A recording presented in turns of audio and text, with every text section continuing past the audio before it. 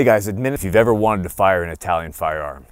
Go ahead and hit that subscribe button. Guys, like and comment. The comment section is out of control, so get in there. Find out why it's the best part of YouTube. Now, this channel is sponsored by Brownells. Brownells bringing you awesome 2A stuff. Go check out their website.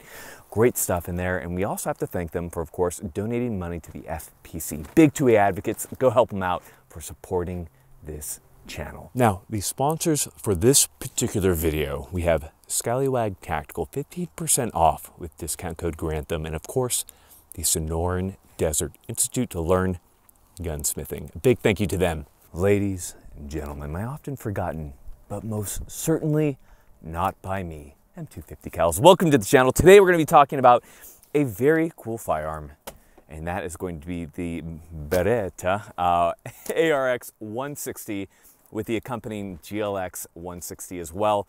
This is not a 22. This is the exact service rifle that you see being used by Italian forces all around. Now, funny enough, I just got done not too long ago working with some really great guys from Italy from a certain unit, so we have to give them a quick shout out.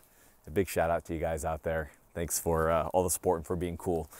So, with that being said, we're going to get into this rifle. We're going to talk a little bit about it. Before we do, we're going to do what we always do.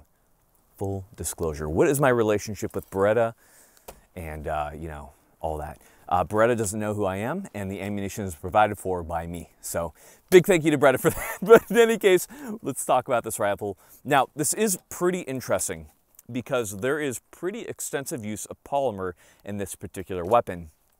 So you have to realize that this weapon was designed around 2008, 2009, and it came into use with Italian forces shortly thereafter. And so kind of befitting of the time, you have a heavy use of polymer. Now, there's a lot of European service weapons out there, and they're kind of similar in a lot of respects. Most of them are short stroke gas piston operated with cold hammer forged barrels, and the Beretta ARX-160 is no different from a lot of those. Now, that being said, I think a lot of people end up sleeping on the ARX-160 because it's kind of a goofy looking fish gun. It looks a little bit like a fish, and that's okay. But there's still a lot to be said about how good it is, in my opinion. There's a lot of really good things that elevate it above other European service rifles, in my opinion. So let's go ahead and let's get into this. We're gonna go, as the Marines love it, tip to butt, and figure out what makes this gun what it is. All right, so starting from the tip here. So we have a pretty conservative, pretty conventional A2 birdcage flash hider. That's pretty standard through most armed forces. They do pretty well. And then of course, they're gonna be closed off at the bottom. That way when you're firing prone, you're not kicking up dust. You have to realize that these weapons are made for the greater armed forces. It's not so much about mounting suppressors and that type of stuff. And so as a result, the A2 is perfectly acceptable. Now, of course, these can easily be removed and we can replace this with whatever muzzle device we want, whatever suppressor we want, which brings us over to the gas setting. So we do have a short stroke piston system, and this can be adjusted depending on what type of muzzle device you're running, whether it's without a suppressor or with a suppressor. Now, that also brings us to our barrel. So the barrel is really interesting in my opinion. Most European countries are using cold hammer forged barrels. Not that this is a new concept, but you know, the American military, for example, does not in many of their weapon systems. And there's a lot of very good things to be said about a cold hammer forged system. They have, without a doubt, greater longevity, especially over sustained fire. So it's because of that the cold hammer forged barrel is certainly more expensive to manufacture, but it's also a really good thing to have in a service rifle.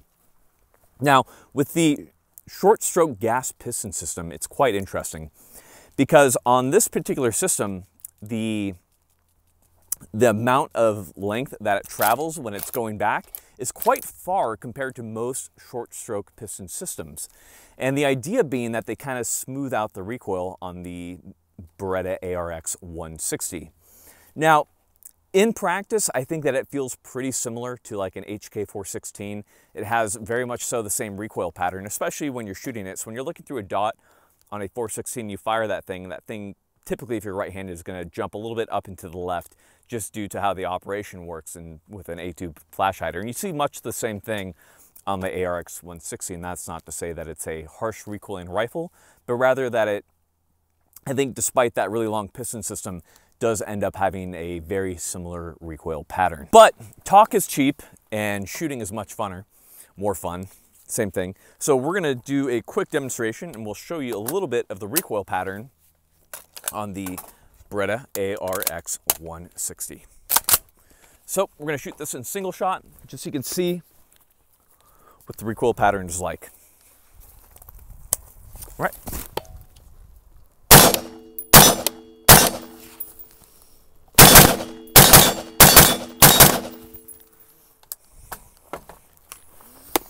So a pretty gentle recoil impulse, as you can see, very similar to the HK416, and just a very, what can't be stated enough, reliable system. And all the time that we've used it, this thing has just been awesome. And unfortunately, we haven't been able to put a whole lot of rounds through it. I think maybe we did about 800 or so today. And I wish I could have more time on it, but you know, all things being considered, I'm happy that I'm at least able to talk about it. But if you really want to look into it, you can go into the Italian military trials and they put this thing quite through the ringer. So this is a very reliable system. Now, going from there, I want to talk a little bit about the GLX-160. So this is the accompanying grenade launcher that accompanies these rifles. And it's one of the weirdest designs I've ever seen. So if you come in and take a look at it right here, compared to like an M203 or an HK, the M320, to unlock it, it's these little plastic tabs right here, and you actually push down on it, and then it unlocks the system. And it does have an automatic ejector, but it's very bizarre. I've never seen a grenade launcher quite like it. Now, in this case, of course, we don't have any rounds in there. We have the safety right there, which is improved over the M203, but the trigger is horrendous on this thing. So we're gonna ghost that trigger right now. But if we have a empty mag in there, you can see how far back and how heavy that thing is. Like, there's just a whole lot of force necessary to fire that grenade launcher. I think it's an unnecessary trigger pull, and I'm sure it comes down to the mechanism, and I'm also sure it's a very safe design, but I think certainly other grenade launchers eclipse it in terms of trigger, and I'm sure its accuracy is absolutely phenomenal. But that being said, I can understand making their own grenade launcher because you gotta have something that has the fish vibes, you know? This definitely has the fish vibes. Another quick note is when I first worked with the Italians, they asked us what our service weapon was. I was like, the M9. And they're like, who makes it? I was like, Beretta. And they're like, Beretta. Beretta. I don't know, that always cracked me up, and then they called me gay in their own language, which I think is frocio or something like that. I'm sure the Italians will get super pissed about that one or laugh or whatever, but good dudes. So going from there, we of course have the handguard on the ARX-160. So right here, of course, we have the accessory rails on it, and we have a Arisaka light. But I think the thing that kind of irks a lot of people is how thick this is, unnecessarily large. And there's good and there's bad behind it. The bad about it, of course, is compared to, you know, your slim VCM rails. A lot of people are kind of disappointed in their ability to kind of firmly grasp around it. But at the same time, the larger rail does allow for pretty good circulation of air. It's going to be a little bit longer before it heats up because it's further away from the barrel. So there are certainly things to be said about it. And the one thing I can say is that we were dumping pretty hard on this thing. We were firing a lot of rounds through it, and I almost got killed by B. And in all that time, there wasn't any time where it got so hot that I wasn't able to hold it. So that's something that I can certainly say that was good for the ARX-160. Of course, we have the iron sights on the ARX-160, so completely serviceable. Definitely bizarre compared to the types of iron sights that we're used to in the United States, but certainly serviceable. And most of these weapons are, of course, coming with optics. But backup sights are good, and they do fold down and out of the way, which is nice. Now, as far as the top optic rail is concerned, it is continuous. So there is no point along this rail where you're gonna lose your zero. So whether you have a PEC or an optic, wherever you have to mount that optic, you're not gonna lose zero on that. So that is something that is going to be, of course, beneficial when it comes to a military type weapon. And I think this is where we get to a really kind of interesting stuff when it comes to the ARX-160, because this is very much so a very user serviceable rifle where you can change a lot on it just on the fly. Now, how useful is that? I don't know, but you can certainly change this as quick as you need to. So for example, the charging handle, I personally like having a charging handle on the left-hand side because it's nice to be able to do whatever I need to do as far as clearing malfunctions. I just like that functionality. So on this particular build, if you want to swap that, you just pull it down to this indexing point right here, and then as I get that lined up, you pop it out and you can push it through, and then that comes to the other side, and we can simply pop it back into place, and now we have it on the right side. And that's also true as far as changing the ejection pattern. That can easily be changed to the left or the right hand side with a simple push. So there are some very good and very interesting things about the 160. Now the question is, like, how often are you going to need to switch over, you know, which side your brass is ejecting? Probably not that often, probably not as important to have it as serviceable as it is on this, but you can certainly appreciate the amount of engineering and thought that went into this weapon. If you come back from here, we see shell deflectors on either side. Again, this is a completely ambidextrous weapon, which also brings us over to our controls. So on the safety selector, it is a little short as far as being able to actuate it very well, but we have our of course, from safe to fire and then to full auto at that point. And if you go over to the other side, that's of course from safe to fire to full auto. And speaking of full auto, we of course have to put a mag through on full auto because you know what? This is America and you guys want to see that type of stuff. So we're going to put our iPro on, get our ears on, and one thing to pay attention to is going to be how controllable this weapon is on full auto. Get that push over.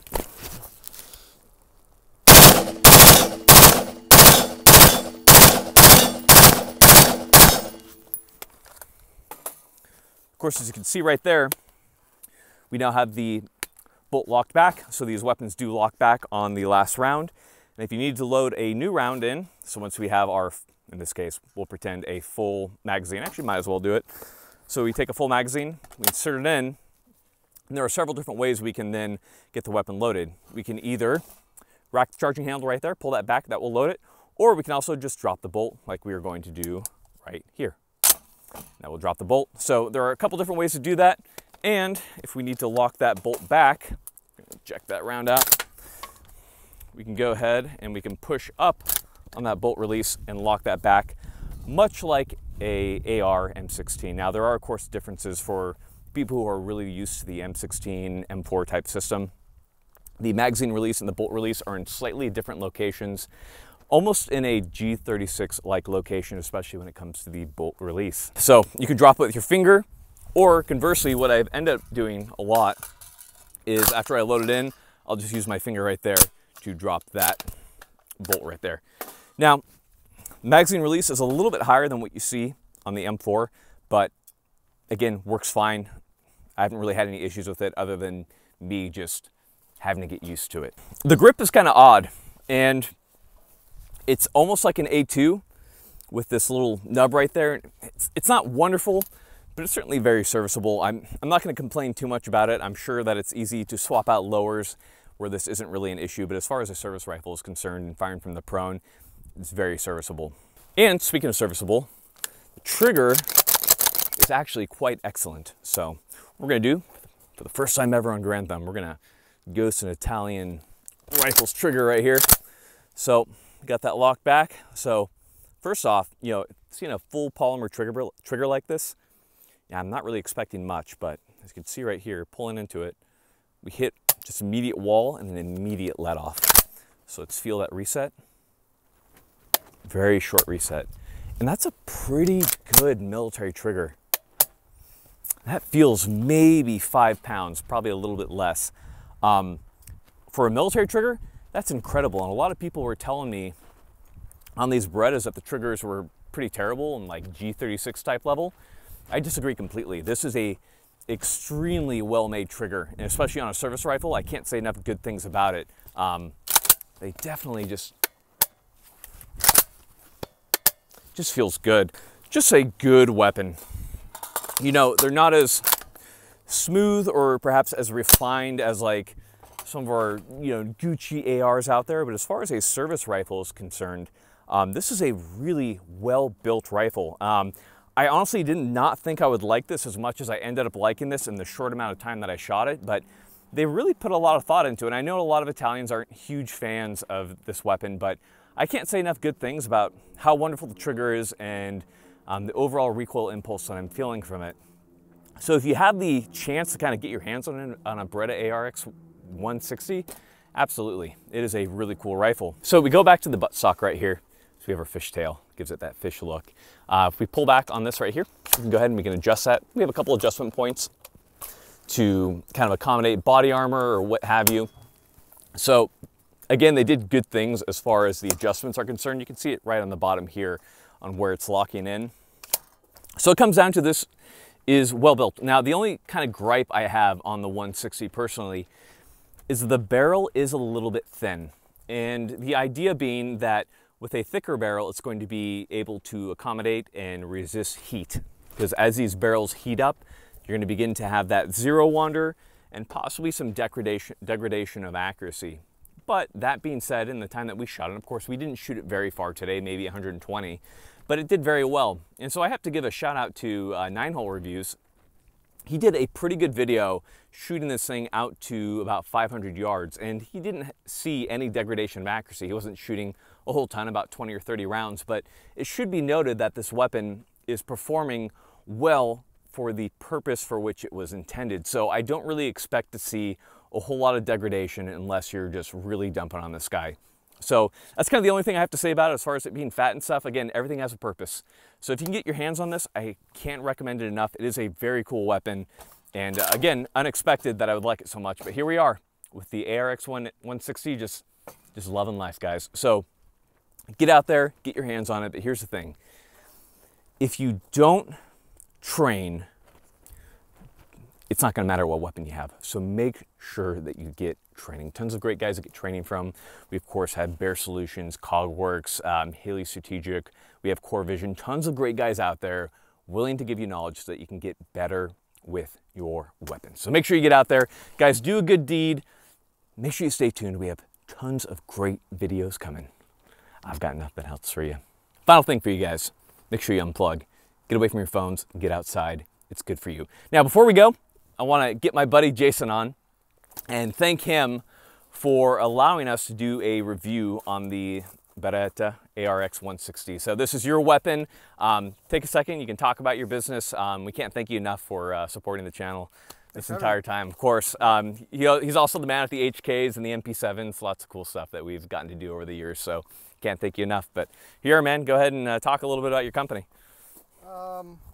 Hurricane Butterfly, we do import and exports. That's such an understatement, but yeah. I want to let you give these people a little bit of dad advice before we go. Because you're, you know, as a dad myself, yeah, it's advice that my dad gave to me, which is love the one that loves you. Listen to what they say.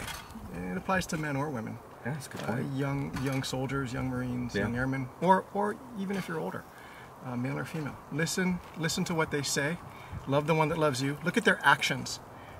Do their actions match their words? If they don't, then that gives you something to think about. Dang, that was actually really good. Jason, thank you so much for all the support over the years, man. You're very welcome. Good to have you on. And of course, we'll be seeing more of Jason in the future. Probably not, because we won't associate with him. Guys, thank you so much. Appreciate you guys. Love you. Take care of it.